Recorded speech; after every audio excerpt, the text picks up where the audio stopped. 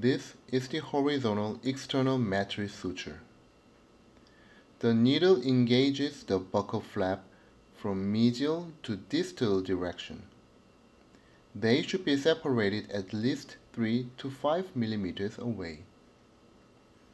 You can do this by separate actions like this, or you can use one scooping motion if you are an experienced clinician.